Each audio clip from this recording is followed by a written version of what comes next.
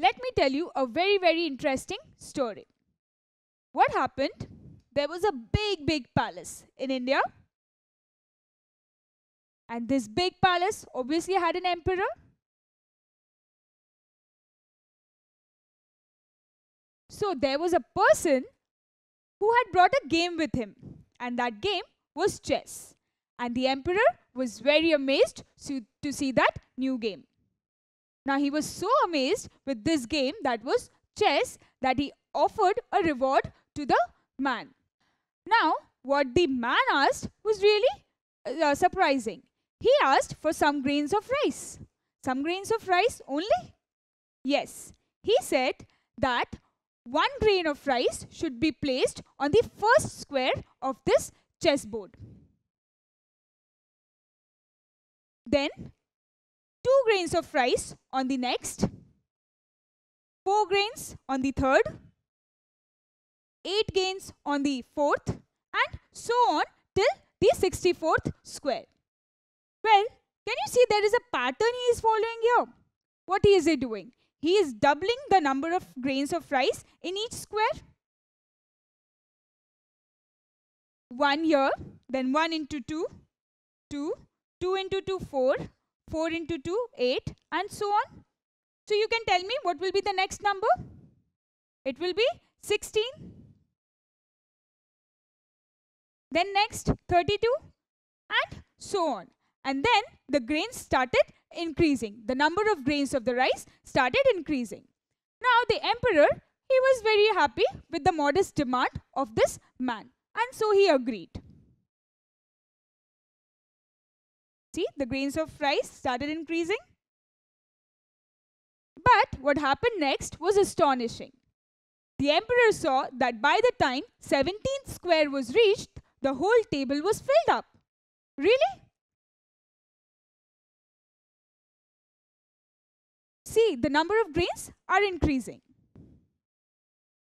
And by the time 26th square was reached, the whole room was filled up. And when 42 squares were accounted for, the whole palace was filled with rice. In fact, the reward would add up to an astronomical sum far greater than all the rice that could be produced in many centuries.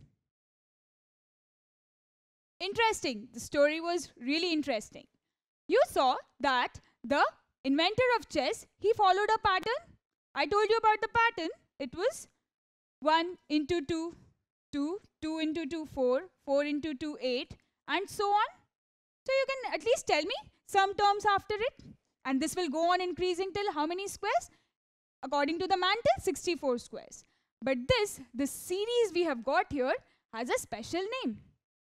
This series is known as GP series. What is GP?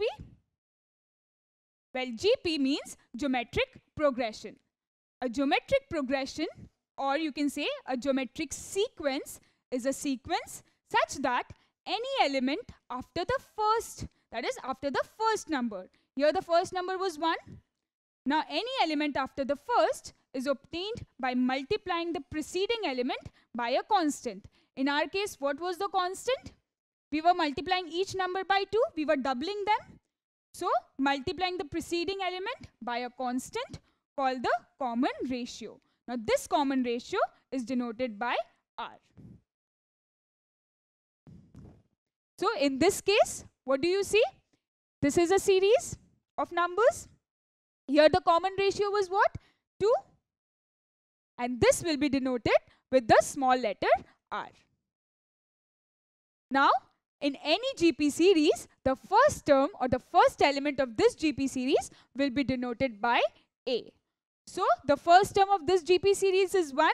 So, we will say that A is equal to 1. That is the first element of this GP series. And what is R?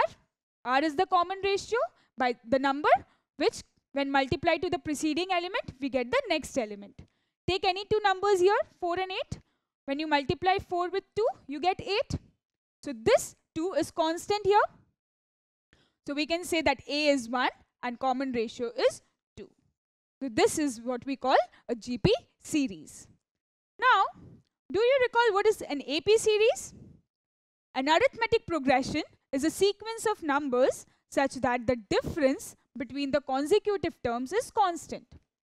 Does it sound same like GP series? What is the difference between both of them? Well, in AP series, say 2, 4, 6, 8, 10, and so on. Well, you can say that these are multiples of 2, or you can say this is a series where the difference between two consecutive terms is what? It is 2. But what are we doing here? Are we multiplying 2 over here? No, we are adding 2 over here. So when you subtract 2 from 4, you get what? 2. Or if you add 2 with 2, you get 4. So the difference between two consecutive terms is 2. And what about GP? We multiply the constant with each term to get the next one. So this is the difference between AP and GP. Look at it. Can you tell me whether this is an AP series or not? What is the common difference here? Remember, the first term here is called A, and the first term here, that is in GP series, it is also called A. Here, the common difference, we call it as D. And here, the common difference is not so. We have a common ratio, which is known as R. Right?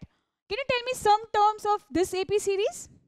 You can see that the common difference here is what? 3. You can see this is constant. So let us write some terms after it.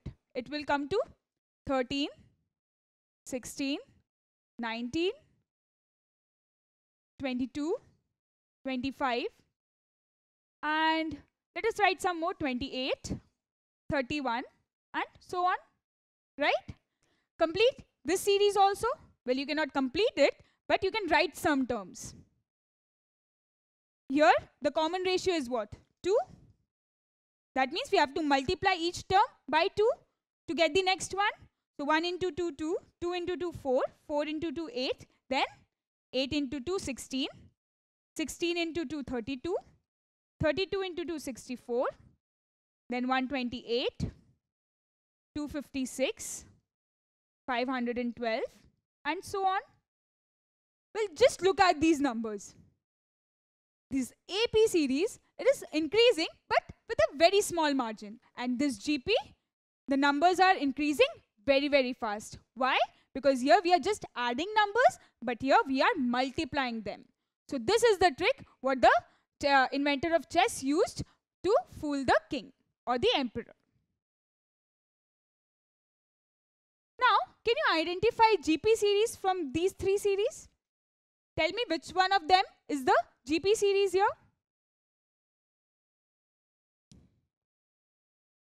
Well, let's look at them one by one.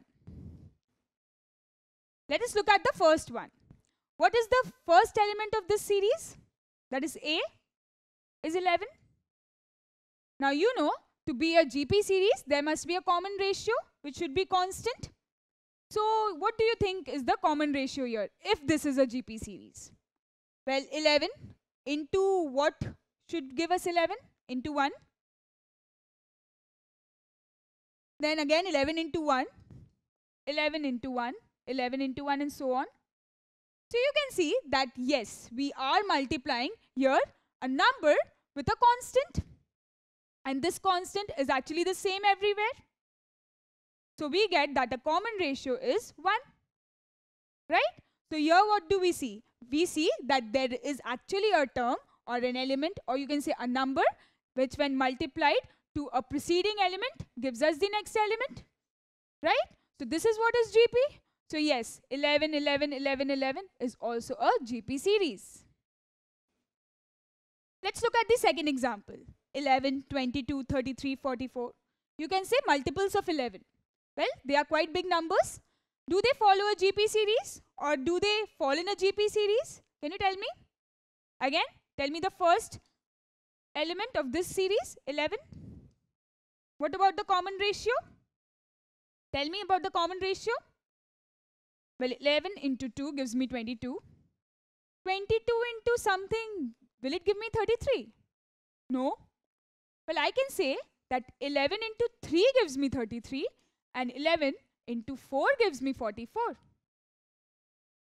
Or if I change the way we look at it, I can say that it is 11 plus 11, 22, plus 11, 33, 33 plus 11, 44.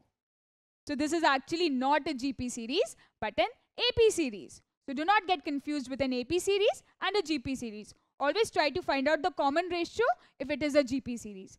Here you can see that we are not getting any common ratio, but we are getting a common difference. So if you get a common difference, then it is an AP series. But here, you are not getting any common ratio.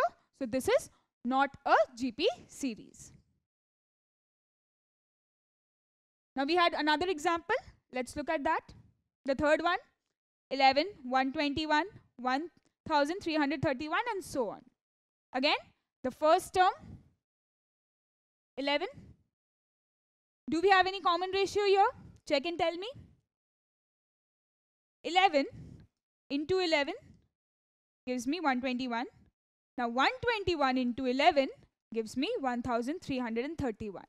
So again you see, you get a common ratio here which is constant.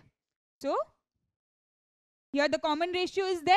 So this is a GP series. So from all these three choices, this one and this one, these two are GP series, whereas this was an AP series.